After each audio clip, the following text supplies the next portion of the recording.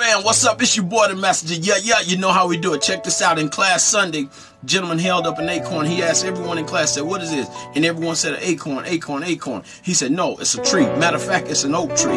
He said, but because of its current situation and current state, you only see an acorn. But on the inside of this acorn is a tall oak tree.